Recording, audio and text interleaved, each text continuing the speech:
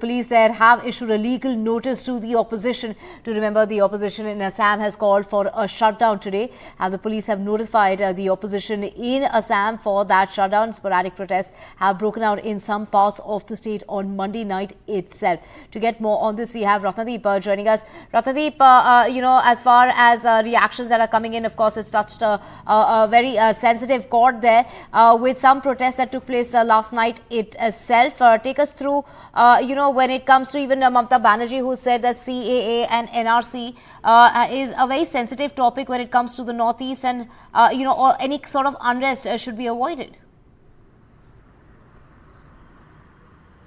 That's right. In fact, since last evening, after centre's notification in Assam, in parts of Assam, there have been low-key protests, although non-violent, given the fact that in 2019, when the CAA was passed, there were violent protests against the CAA in Assam, where 5 youths have died in police firing. In fact, elaborate security arrangement has been made. If I can show behind me, there is this Assam police commandos who are marching in around important installations. We are just outside the state assembly complex, and the commandos are marching there.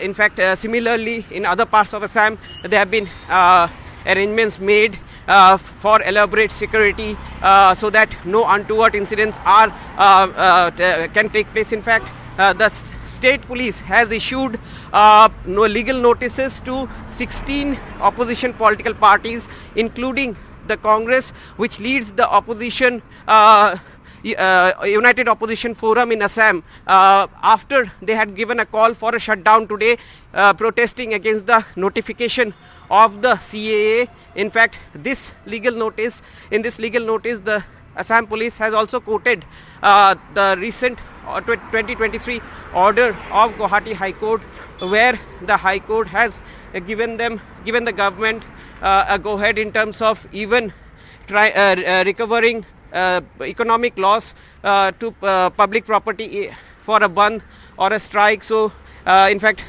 all opposition political parties have been given a notice saying that they will be booked if they continue with shutdowns. In fact, you can see the commandos here who are marching. There have been similar security arrangements across the state.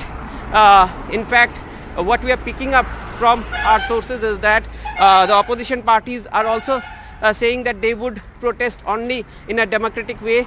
Remember, in 2019, when CAA was passed in Assam, there was vehement protest on the streets. However, a lot of this political situation has changed in this time, because you had the Assam elections where BJP and its allies have won despite the opposition campaigning on the issue of CAA, and this time this election has come, this notification rather has come just ahead of the elections, where in Assam the opposition could not come into a seat sharing, and therefore perhaps CAA is an issue which the opposition would try to galvanize into some sort of opposition unity, if not seat sharing. But at ground zero, the BJP has been measured in terms of its reaction. We didn't see any of the BJP leaders really reacting to this, because given the fact that there has been a backdrop of 2019 violent protests, therefore the state government at this moment is not trying to take any chances.